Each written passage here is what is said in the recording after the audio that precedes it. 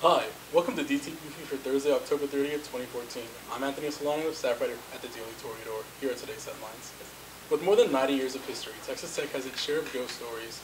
Laquetta Perkis, unit coordinator for Lab Prep in the Department of Chemistry and Biochemistry, said she has personally seen ghosts on campus, and others at Tech have likely encountered spirits too. When students look for costumes for Halloween, price, style, and originality are just a few factors that come into play.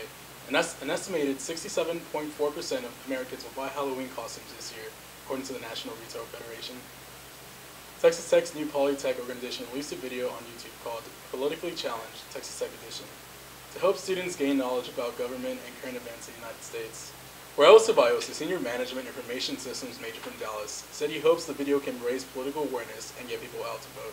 The Texas Tech Activities Board hosted its annual Tech Retreat from 5 to 9 p.m. October 29th in the Student Union Building for the Lubbock community. On Wednesday, President M. Dwayne Ellis attended his usual meetings and completed work as normal. The only exception was the presence of a woman scheduled to shadow him all day. Taylor Love, a senior exercise and sports science major from Sugar Land, won the Texas Tech Motor Boards raffle to be president for a day. At 6:30 p.m. on Saturday, Texas Tech will take on its biggest rival, Texas, in the first night game of the season at Jones AT&T Stadium.